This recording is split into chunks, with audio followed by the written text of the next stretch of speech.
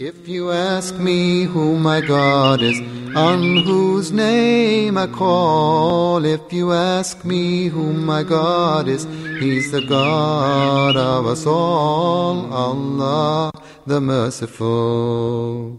If you ask me what my book is that I hold in my hand, if you ask me what my book is, it's the Holy Quran, the Holy Quran. Assalamu alaikum and peace, and welcome to this episode of Misconceptions. I am Muhammad Hashim, your host, and today again, thank you very much for being here. Sheikh Estes is with us from America. Assalamu alaikum, Sheikh. Wa alaikum salam rahmatullah. Also with us today, we have our studio audience once again. Assalamu alaikum. Today, inshallah, we're going to talk about something really deep: peace and war. What does Islam mean? Is Islam peace or is Islam war? The show is all about misconceptions from Muslims and non-Muslims, so I think it's fitting now that we can talk about peace and war, because is Islam really peace or is it war? Is it violent? So Sheikh, how do we begin such a vast topic about peace and war in Islam? Well, first of all, as you know, Islam itself has a meaning, which we've discussed before, that Islam is the surrender and submission in peace, voluntary peace, to Almighty God. And it doesn't necessarily mean peace. Islam does not mean peace. True. Exactly right. We derive the peace out of there by being in a state of peace with whatever Almighty God gives us. Yeah. So that we can't rely on the word for the meaning, but now let us look to some evidences, though. What's going on in the world today, what's taken place for the past 1,400 years. And there are those that hold very strong to the concept that whatever you call the religion, whatever the word means, but look at the results. We're seeing war. Yeah. And are we seeing war? And the answer is absolutely. We are seeing wars. Now, does Islam encourage this? And then the other side of the coin, you said peace. And what about this peace? And how do you try to drive it? We do hear a lot of Muslims talking about that. Maybe we should go to the studio audience and see if there are any questions regarding peace and war in Islam. Yes, I heard a lot of people, they say then Islam is all about war. Yes, and I've heard that it's all about peace. Which one is it then? So Sheikh, you've got two of them there, peace and war. Where do we begin? Obviously, these are about as opposite as you can get. Yeah. However, there is a concept in Islam about balance. There's an important area of Islam dealing with the subject of balance. And if you said you want unconditional peace, that means peace at any cost. And it sounds good on the surface until you start to consider what that would mean. It means you want peace so bad that even if someone would come to you willing to rob you, you would say, well, take whatever you want, I want to be in peace. Okay. Or if they would come and want to molest the women, and you would say, well, I want to be in peace, so I won't defend them. And if you said, well, I don't want to defend my country, I just want to be in peace. So these things ultimately would no longer be acceptable because we've reached a limit. There's a line here that we can't cross. They're not realistic. It's not realistic. Not at all. A human being will only go so far, and then their defense mechanism built into them will cause them to rise up, and there won't be peace. On the other hand, let's go to the other side of it. If somebody says they want unconditional war, no matter what you do, they're going to go to war anyway. Okay, this is very unsound psyche, and I can understand why people would be afraid if they thought that's what a particular religion was all about. Because when there's unconditional war, it doesn't matter what you offer, they want to fight. It doesn't matter if you said, okay, you guys can have anything you want. No, we just want to fight and kill people. Yeah. Well, how about if we sacrifice some people for you? No, we don't want that either. We just want to go crazy. Yeah. So how do we do it? How do we get that balance? Islam actually is teaching us that you cannot engage in any form of qital. We spoke about this word before. Not jihad, but qital. You cannot engage in that unless certain conditions are prevalent. Let's take a look now and think about the time before Islam came. It's called the time of ignorance, or Jahiliyyah. During that time, we have the exact format to investigate to see what Islam is against. Yeah. Because so many of the things those people did, Islam is against. They were alcoholics. Islam is against that. Yeah. They were thieves. They would steal stuff. Islam is against that. They would lie. Islam is against that. They would mistreat women. Islam is against that. They would even take a newborn girl to the desert and bury her in the hot burning sand and let her die because of the chauvinism prevalent of their ignorance at that time. So what we would understand that Islam is going to be against most of these things, especially those that are very clearly wrong. Here's what it comes to the subject of war in those times of ignorance. The Arabs of that time had feuds that would go on for a very long time. One of the most classic of all of these feuds is the time of a big camel race. Now, I don't know if you've ever seen this, but those camel races, when you see it from a helicopter, look like ants running across the sands of the desert. Perhaps you've seen National Geographic's pictures about that. All these camels running, and you look at it, you say, those are ants, you know. Yeah. Well, in one of those great races, the winner of that, the camel that won, was killed by a boy who was very jealous and upset that somebody beat his camel. So he took a rock and went over and killed this camel.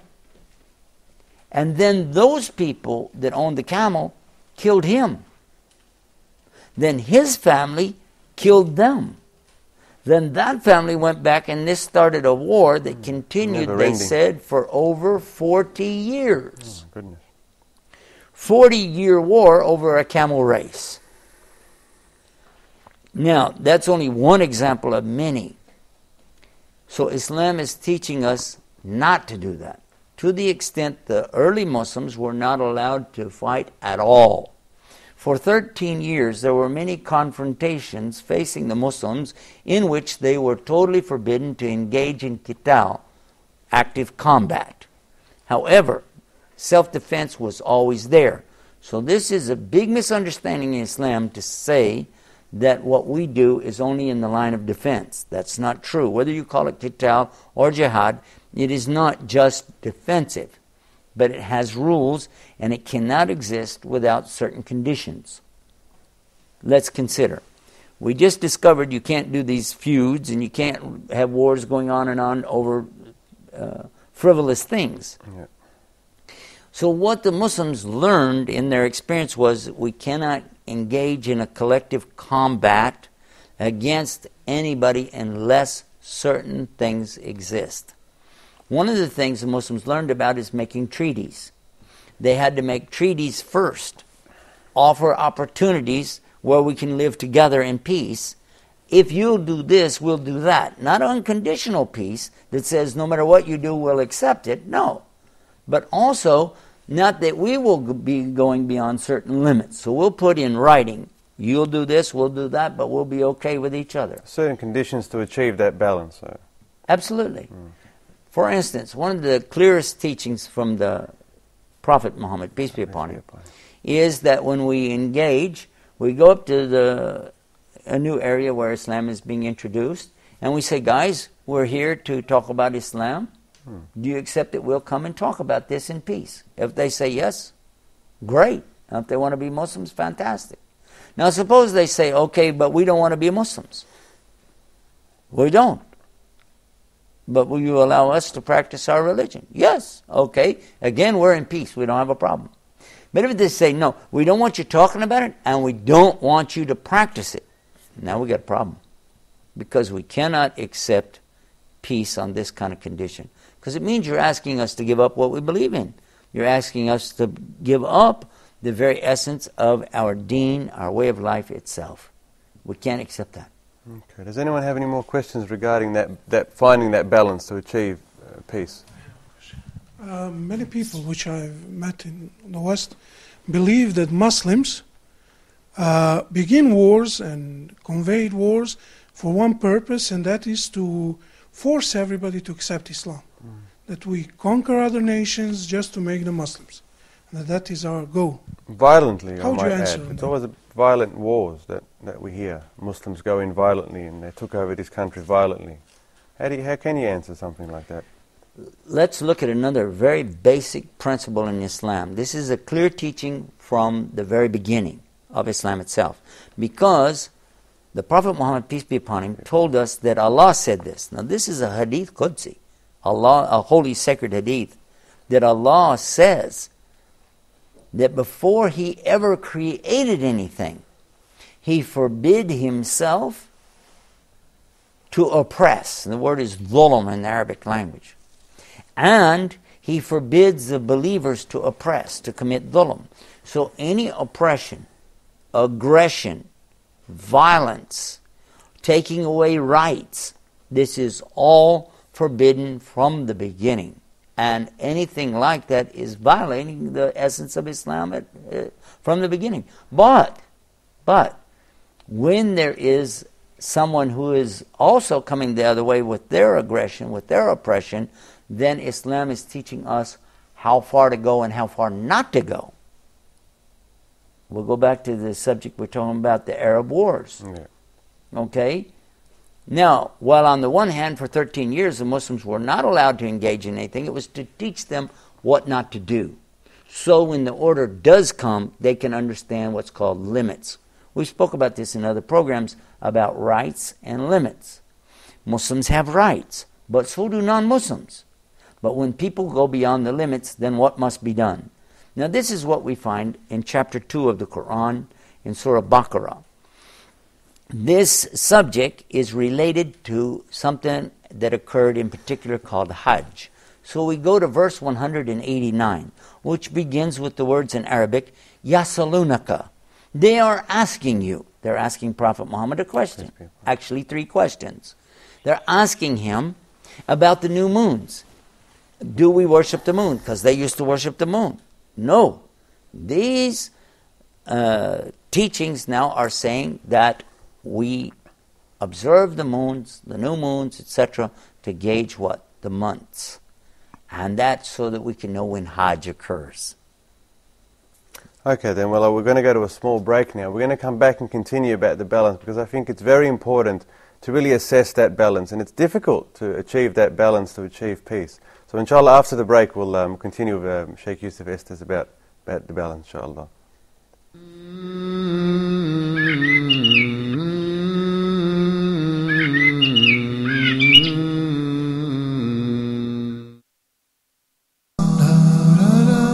Back to the Prophet. Join Sheikh Ammar in the program Back to the Prophet, wherein he teaches us practical lessons from the Prophet's life and how this can help us to overcome our challenges in the present.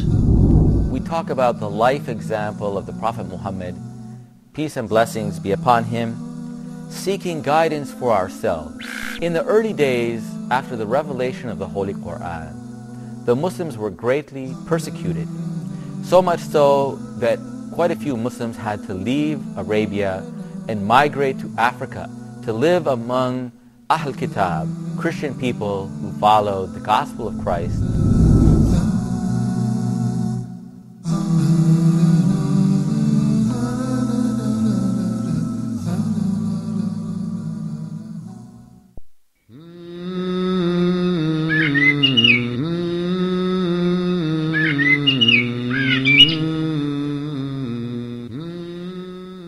Assalamu alaikum and welcome back to Misconceptions. Just before the break, we were talking about how to find the limits and the balance to achieve peace in Islam. It's not very easy. So, Sheikh Yusuf Estes, what's the next step? What's the next thing to achieving all of that? Right. Muhammad, I would say that it is easy if a person has a correct understanding. Where the problem comes in is the lack of understanding. That's why we have programs like this. And we want to be sure that everybody, especially the Muslims, understand what the rights and limits really are. We go back now to the verse that we were talking about, Yasalunika, they're asking you, and it mentions the moons, because Allah is telling the Muslims about their pilgrimage or Hajj that they must make. This is an order from Allah that we must perform this pilgrimage once in our lifetime when Allah makes a way and it's safe for us to go. So then in the same question, they're being asked about a superstition they had about being righteous by entering the back doors of their houses. But here we find out that Allah is saying, no, that's not righteous. Go in your house by proper doors. Righteousness is in your heart. Okay, it's very good teaching. Then when we move to the very next verse, it's a continuation in thought about the pilgrimage, because it's saying to fight them in combat if they fight you in combat. And it's talking now about the Muslims going for Hajj back to their homeland of Mecca, because they had been turned out from Mecca to live with sanctions against them in the desert. And if anybody would help them, the Meccans, who were idolaters, these were mushrikeen in Arabic language, not Jews, not Christians, by the way, and their own relatives had turned them out and said, if anybody helps them, we'll kill you. You know? So they existed. There was some help that came to them, but they existed, and it was pretty rough for a couple of years out there. Now at that time, the Prophet's wife passed away, which was Khadijah, and his uncle, that was one of the biggest, strongest supporters they had, passed away. And then there were those who were saying back in Mecca, come on guys, they're not Muslims, they're saying, this is kind of hard, this is our own relatives out here, what do you think? And trying to work toward assimilating or getting some of the folks back. And that there were those who said, no, we got to really get tough now and crack down on them. So they had an idea to try to kill the Prophet Muhammad, peace be upon him. And it was at this time that they had escaped and moved then in what's called the Hijra to Yathrib, a city which later became known as Medina. Medina, yeah, of course.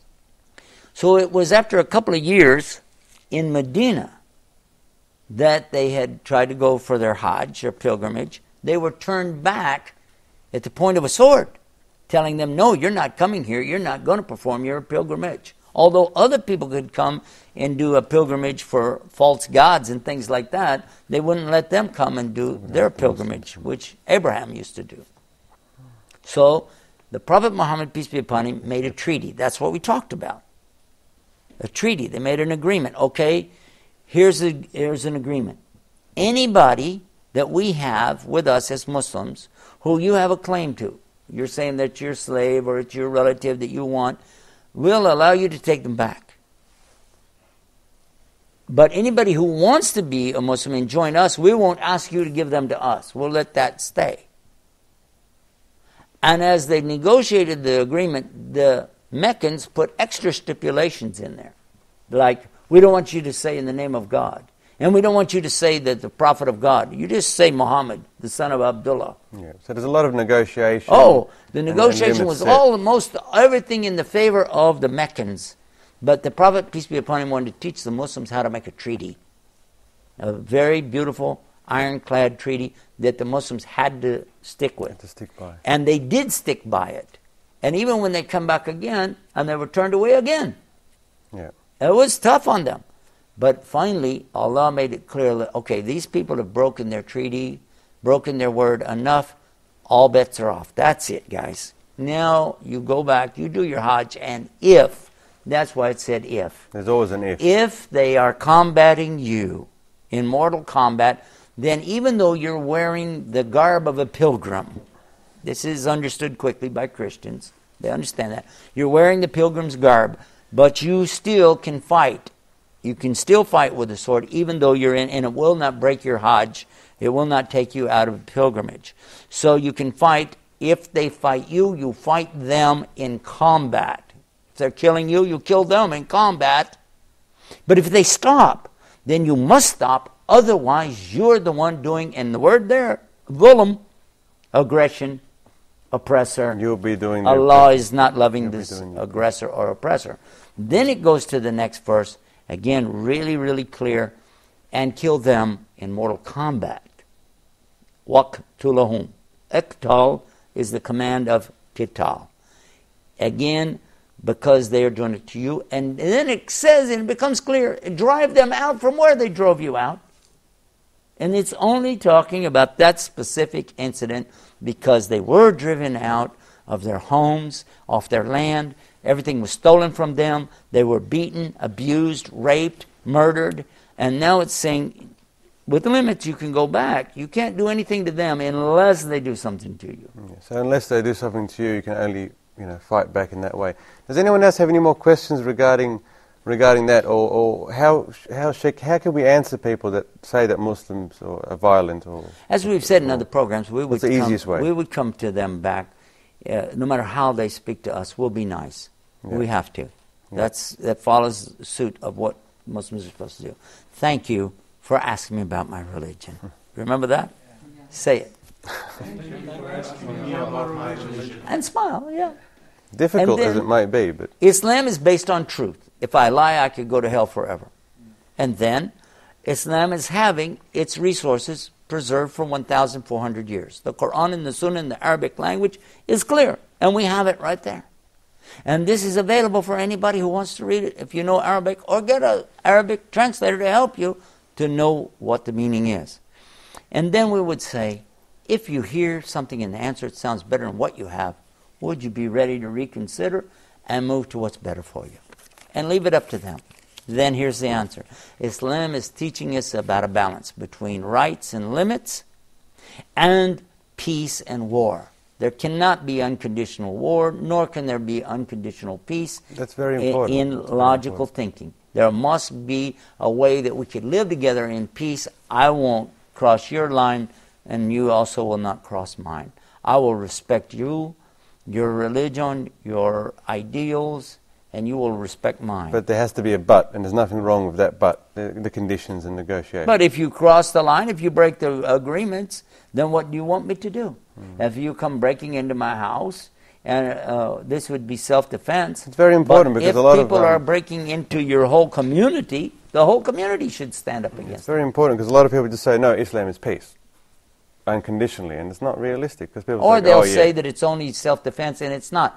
There's also preemptive strike in Islam, and that is when you are aware that someone are going to ultimately do something, you can cut them off at the pass, which was the very first battle. The Battle of Badr was not a self-defense battle, but it was one that was of a preemptive strike when they knew that the Meccans, who were taking their property to be sold, were passing close to Medina, and they were afraid that they would come and attack them. So they went and cut them off at the pass and stopped them at the wells of Badr. And I think you know the story better than me. But the idea is that Islam is saying you must fight against oppression and tyranny. So we understand the greatest jihad of all is the jihad against oppression of any kind, whether it's self-oppression or oppression on the community or worldwide.